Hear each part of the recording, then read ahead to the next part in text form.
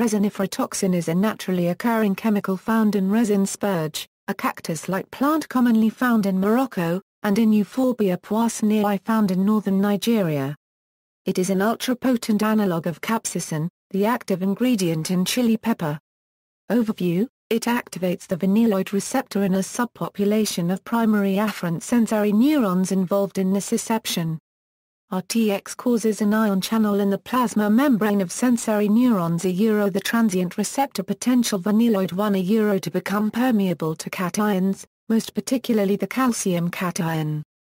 This evokes a powerful irritant effect followed by desensitization and analgesia. Research has been conducted at the National Institutes of Health and the University of Pennsylvania to design a novel class of analgesics from the latex of Euphorbia resinifera. Total synthesis: a total synthesis of resiniferatoxin was completed by the Wendour Group at Stanford University in 1997. As of 2007, this represented the only complete total synthesis of any member of the daphnane family of molecules. Toxicity: resiniferatoxin is toxic and can infect chemical burns.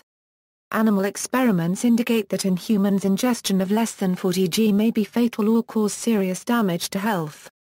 Using the Scoville scale, resiniferatoxin is estimated to have a rating of 16 billion, 1,000 times higher than the rating for pure capsaicin.